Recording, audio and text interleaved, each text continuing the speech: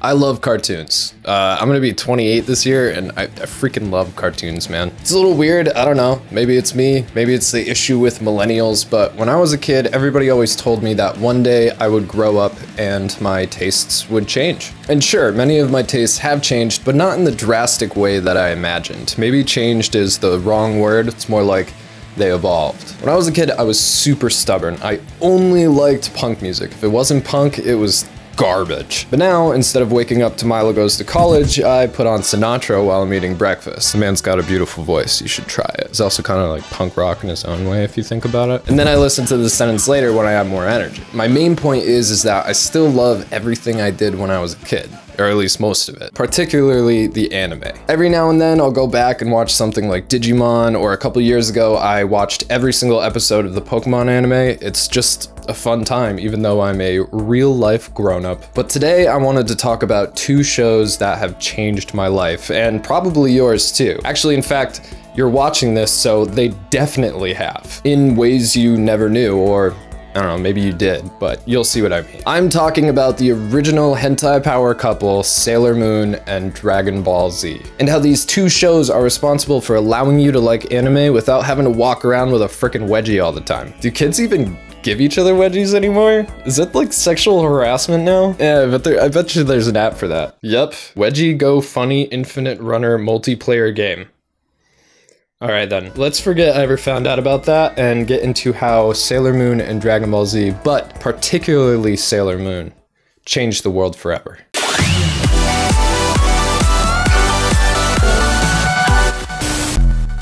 When I was a kid, there was no such thing as anime. It was Japanimation. However, when it first entered my eyeballs, I didn't know it was different from a regular cartoon. It looked different, but I was either too young or had nothing to compare it to in order to differentiate it. That show in particular was Sailor Moon, and it was distinctly different from the Sailor Moon you can watch today. It was a kids show in America, like a very kidsy show. Telling your friends the truth can be really hard, especially when it's going to hurt their feelings. The real Sailor Moon as we know it now is actually gritty and deals with things like death and lesbians. When I was about 4 or 5, I'd wake up early and watch TV. Fun fact, I've been told I learned how to work the remote before I could walk. I was born to be a nuanced man of visual entertainment critique. I suppose that says a lot about me if you think about it. Anyway, one of my favorite channels back then was UPN 38. This channel had everything. Freaking Beetleborgs, Street Sharks, the Hulk, all the cool stuff. But one day, a different show appeared around the 5 a.m., 6 a.m. time slot. A show about a young blonde girl who could turn into a superhero, and it captivated me like literally nothing else. May have given me my first boner, I don't know. Regardless, these were the days of shows like the Power Rangers and Jumanji the Animated Series. But Sailor Moon just had me glued, which is impressive considering it was the Deke dub, the most censored, watered down, and edited version of literally any anime I've ever seen. Freud would say I liked it because I want to bang my mom. Well, I actually don't have a better reason. It was a cartoon not aimed at me. It was really pointed to little girls, but it changed my life. And for the record, Sailor Moon was not cool, not for boys. Back in the boys are blue and girls are pink, what the hell is a transgender 90s, liking Sailor Moon was a good way to get those wedgies. I didn't give a hot damn, dude. I own those wedgies. I was obsessed. So much so that I started making my own Sailor Moon comic about me and my friends, and we were like, dude, Sailor Scouts? I don't know where that is, but I hope to God it's as dead as my hopes and dreams. But why did Sailor Moon captivate me the way that it did? Well, I suppose I'd never seen something quite like it. The animation, while not great to today's standards, was much better than 99% of American cartoons at that point, and it was different. It had a look I'd obviously never seen before. The monsters were badass, and the transformations were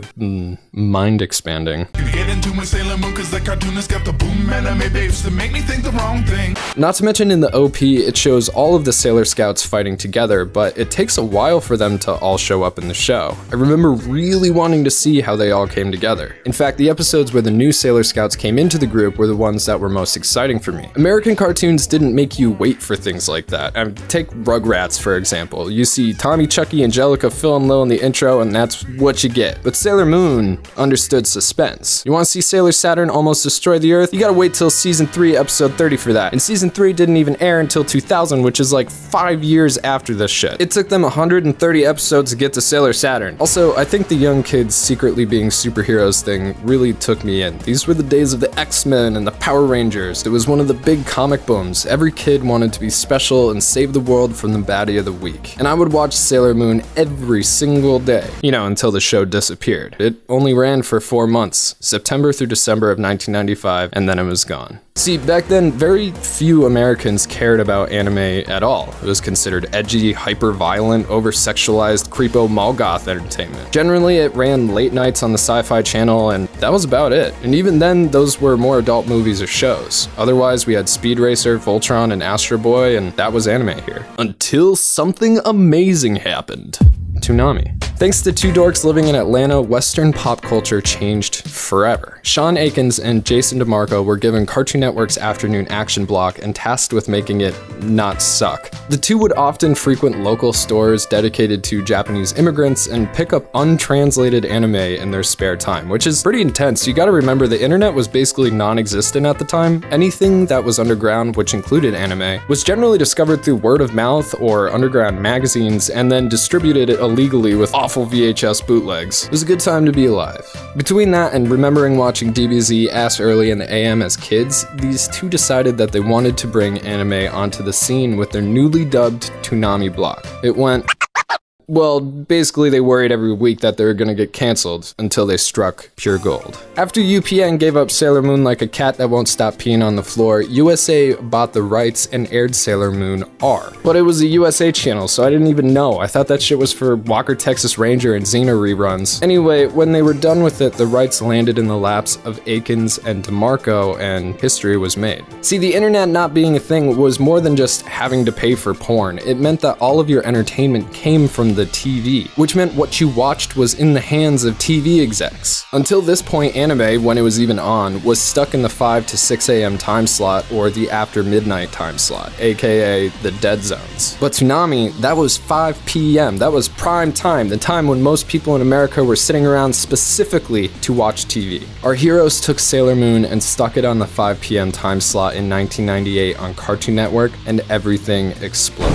This was also concurrent with the Pokemon explosion, which helped, but there was something undeniably unique about Sailor Moon, something that kept people coming back to see these pigtails kick some ass. But then we got the spirit bomb to the nuts we needed. The one the world needed. Dragon Ball Z. That's when I went from Sailor Moon fan and Pokemon kid to full-blown drooling anime fanatic. DBZ was everything I ever needed in a show. It was loud, it was fast, it was funny, it was violent. I don't think I've ever been as captivated by anything as I was by Dragon Ball Z in the late 90s. It was everything to me. I had to watch it every single day, despite my parents doing their best to sabotage me with stupid BS like dinner. I had it all, man. The action figures, the silk button-up Hawaiian shirts with trunks on it, the DBZ card game, the video games, the movies. Tree of Might is the best. I was DBZ kid numero uno. But I wasn't the only one. This was a national phenomenon. Obviously more girls like Sailor Moon and more boys like DBZ, but the crossover was huge, and every day at 5, kids around the country were locked into Toonami. Between that and Pokemon, the Gen Xers were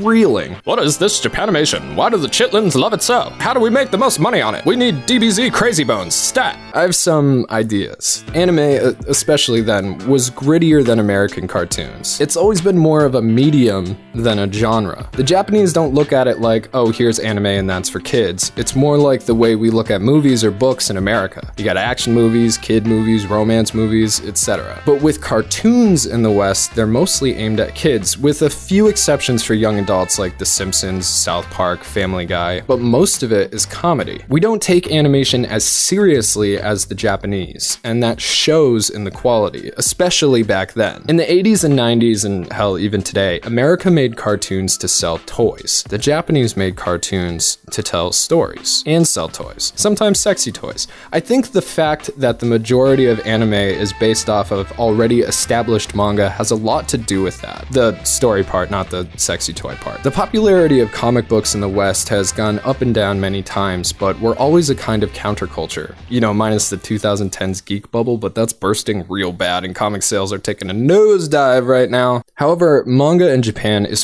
far more popular than comics ever were here. It's a part of everyday life for a lot of people. It's taken more seriously, so when translating that into animation, it's also taken more seriously. Part of the reason Toonami worked out so well was that it too took its content and its audience seriously. Toonami wasn't patronizing at all. It even ran ads that we were interested in. I remember seeing the ad for Final Fantasy X like 8,000 times back in the day. It treated us like we were cool. The most fascinating part of this case study for me is that Toonami showed what is good is good. Despite anime coming from a culture that was very foreign to Americans in the 90s, despite a unique art style and often dubious dubs, anime caught on. Despite Sailor Moon being extremely feminine, boys, myself included very much so, loved it. And of course, the reverse with DBZ. I think the most important thing about anime that made it catch on in the West is that, like Toonami, it also isn't patronizing. At least most of it. I'm generalizing, angry commenter, okay?